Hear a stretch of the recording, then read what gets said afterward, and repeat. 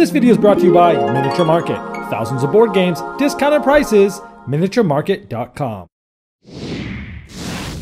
Carcassonne Amazon is a spin-off of the original Carcassonne. It's for 2 to 5 players and you'll be racing down the Amazon River. You'll be placing your meeples on villages and trying to close them for points, along with extra points for fruits. You'll be placing huts where you'll be getting points for each of the animals that are in that village at the end of the game. You'll be putting your meeples on rivers and advancing those rivers, and sometimes even being able to move your boat up the river because it's a race. And when Amazon tiles come out, you'll be scoring points depending on the amount of animals in the river and depending on where you are in the spot when that tile was placed.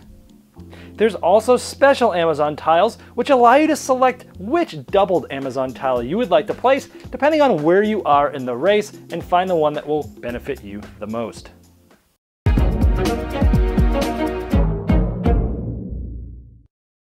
Hello my friends, it's the Game Boy Geek here. This Carcassonne Amazonets is great. In fact, I even like it better than the original Carcassonne for teaching new players. They've streamlined that weird farm scoring that makes it so much easier with the huts and the animals.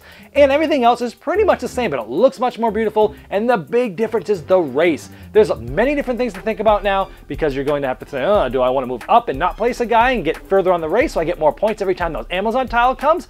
There's different things to think about. The race gives a sort of attention to the game that it didn't have before, but it still feels like that relaxing Carcassonne that you've known to come and love.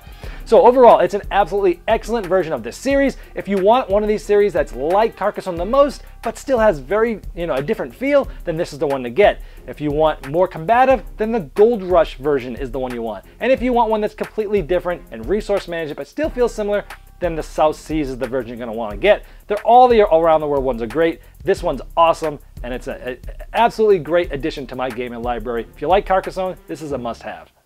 This video was sponsored by Miniature Market's Review Corner. The Review Corner features podcasts, video, and written game reviews by gamers for gamers. Miniature Market, the online gaming superstore. Thousands of board games, discounted prices. Check them out at miniaturemarket.com.